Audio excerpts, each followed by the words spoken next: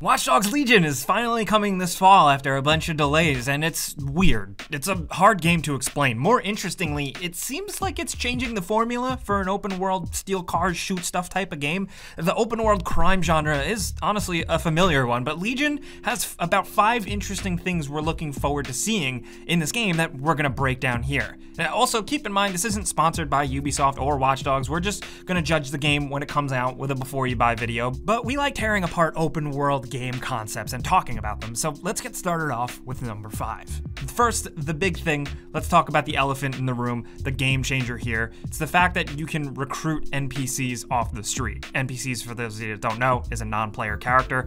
Random citizens milling about this open world London can be recruited, and then you can play as them.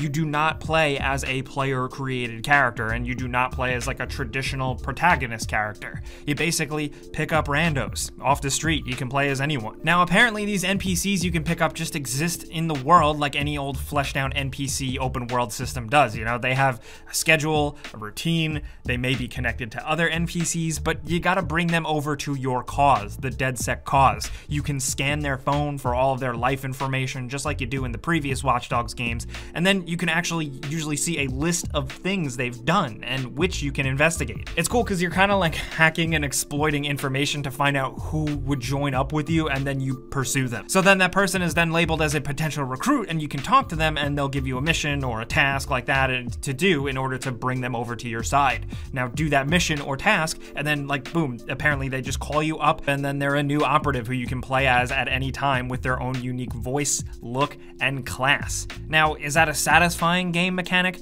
We don't know yet, honestly, you know, but at the very least, it's almost like a cheesy video game version of Trinity recruiting Neo in the original Matrix or something. Now, of course, this is very different than your typical open world game, how this goes, you know, where most of them, the NPCs are pretty much meaningless fodder. Here, they can potentially be so much more if this idea works out and if it's fun, of course.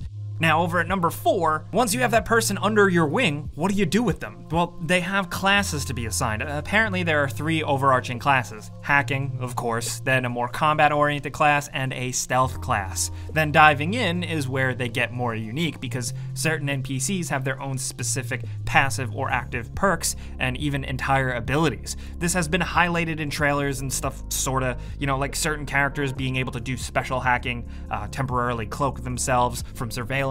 We've seen the grandma use a cool taser. We've seen the construction worker use a construction tool as a unique weapon. That type of stuff is intended to make all of the characters feel unique. You get more access to their available stuff by leveling them up and using them, and I really would like to see how far this can go. It's like, I mean, they can only design so many unique things around characters, right? Making infinite possibilities would require infinite manpower and infinite space and resources, so it's obviously not like every single citizen will be completely different, right? It will just kind of simulate that feeling. I'm just hoping it's fun. Discovering all of the citizens who do have good, unique perks and stuff, almost like kind of how some RPGs have rare loot that has really cool passive or active perks. Now it's like that, but with people you collect. You can apparently see all of this stuff when you scan someone with your phone, so you can kind of pick and choose who you want to pursue for their special abilities and perks. Kind of like Tinder, I guess? So for an open world game like this, we haven't seen many where you actually stop and pay attention to the individual random NPCs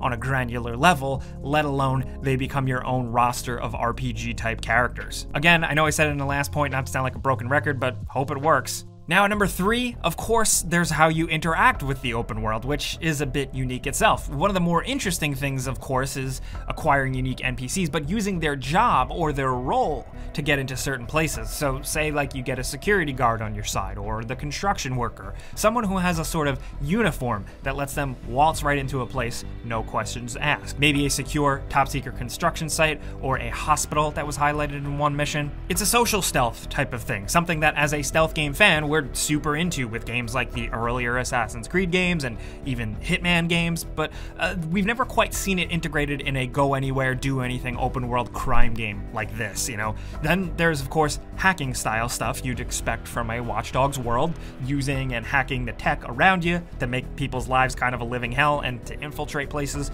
and also there's spider robots. But what's also interesting for stealth completionist fans, there are a lot of non-lethal weapons. Apparently a large portion portion of the weapons are non-lethal. Half of the weapons in the game, in fact. So it's something Watch Dogs has embraced in the past, but seem to be going even deeper here, which is cool about these games. You know, you're a person fighting for, I guess, good, so you're not necessarily going to be gunning people down in the streets with an AK-47, only the bad guys, really, and only if you want to. We have seen some clips of some pretty sweet-looking third-person gunplay, though. I'm hoping that plays as good as it looks, but we'll see. Now down to number 2, since there's all this weird new NPC stuff, the game handles death a little bit differently. It's kinda permadeath, but it needs an explanation. It's also been changed a bit from what it was like when the game was first announced. So if you're doing a violent mission against police or armed enemies, and if you get seriously or critically injured, you can either surrender and then potentially be rescued by playing as another character, or you can keep fighting and take the risk of dying for real and being removed from your pool of playable characters. That character will then be temporarily in a cooldown period because they are in jail or hospitalized, so you're gonna have to wait before playing them again. Now, apparently some characters, as a specific trait they might have or perk, they can die off entirely, but those are going to be rare. So this is like a nice spin on the classic thing you usually get in these types of open world games. In like GTA, you get arrested and then just respawn outside the police station. It doesn't feel like a real repercussion to getting stuck waiting in jail or healing in a hospital. So there's maybe a bit more weight to it here. And there's also some fun stuff to be had, it seems, by trying to rescue your other characters when available, and the character swapping stuff.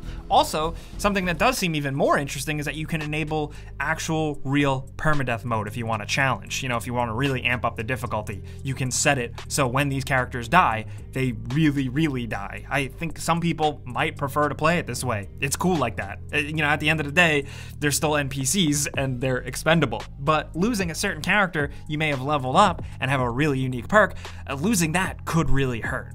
Now down to number 1, let's talk about the world itself and some little details. It's a near future London, constantly controlled and surveilled with high-tech stuff. There are hackable security cameras, drones flying around which you can hack, regular small ones and even big construction or cargo ones that you can hack and even ride on.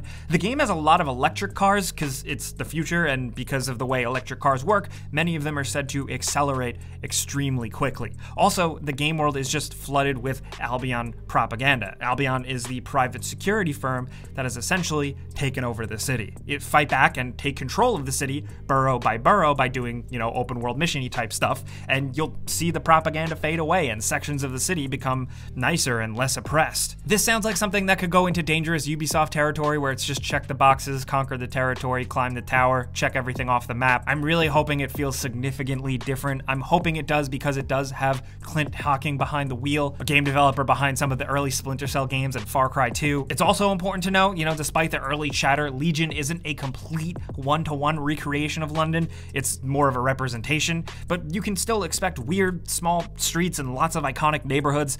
As someone from New York, I gotta say, like, I've been to London. It's a hell of a city, man, and I'm looking forward to exploring the game world more than anything else here. Here's just hoping that Watch Dogs Legion is a fun, focused game, and it has the potential to fall to the typical trappings of Ubisoft BS and open world bloat, like I said, but these more unique sounding things we highlighted will hopefully make a difference. But again, like I've been saying, we don't know for sure, we don't have the game yet, but we wanted to give you guys a little bit of information and a little bit of speculation and try a new type of video here talking about upcoming games. So we're really looking forward to hearing from you guys what you think about Watch Dogs Legion. I know there's a lot of skepticism out there. I'm kind of with you guys, so be sure to let us know that skepticism down in the comments. Maybe you're on the opposite side. Maybe you think it looks incredibly unique and finally we're getting a Watch Dogs game that really kind of does its own weird, wacky thing. Maybe you like the more serious stuff of Watch Dogs 1. I don't know, whatever type of fan you are, let's talk about Watch Dogs the series down in the comments. Now, if you learned something from this video, maybe this helped you out, clicking the like button legit helps us out. We appreciate that. And if you're new, consider subscribing because, man, we put out videos every single day. But as always, thanks for watching, and we'll see you guys next time.